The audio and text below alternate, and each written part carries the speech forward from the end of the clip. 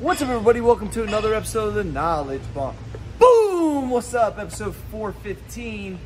I'm gonna do my current lunge pattern I've been utilizing at the track, which is the step across, but just like a little baby step across, not a crazy step across, but I'm gonna show it to you. So when I'm at the track, whether it's the line on the track or I'm on the football field, we're gonna use this as like a pinstripe line, right? So when I say I want to step across, I'll make sure that my foot is kind of, in my mind, let me backtrack for a second. In my mind, I think that I'm gonna walk closer so I can explain this, Daniel. For my sumo and my wide stance squats, you guys gotta remember, I'm super wide, right?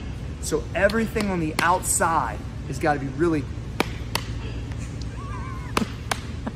it's gotta be really fucking strong on me, right?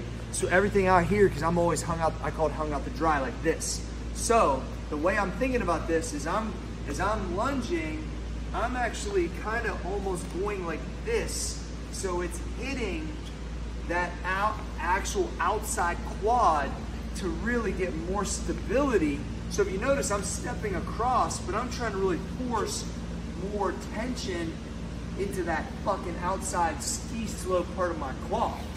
So as I'm following the line, I'm basically hitting it here.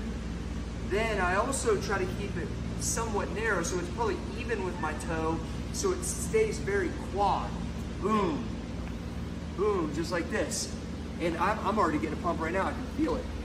So this is how I operate. Now you can watch it this way.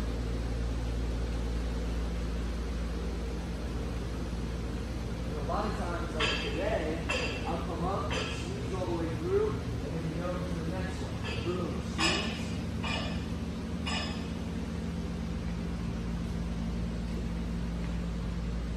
And what I've noticed is, I feel like there's a great carryover into my squats, into my deadlifts, that when this is all jacked up and feeling strong, I feel like I got a whole nother gear.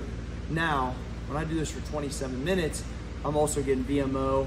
I will switch it sometimes. So if this is getting super pumped, then what I'll do is I'll stay on the same line, but I'll go angle here, boom.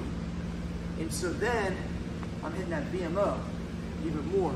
But I follow a pattern of a line on the track. And then sometimes if I feel like this is my messed up hip, if this hip's feeling a little tight, I'll go here, and I'll give it a little extra twist, try to break it free. Yeah, just like that. That's the one. Okay. Got it. Knowledge Bomb 415. Yep.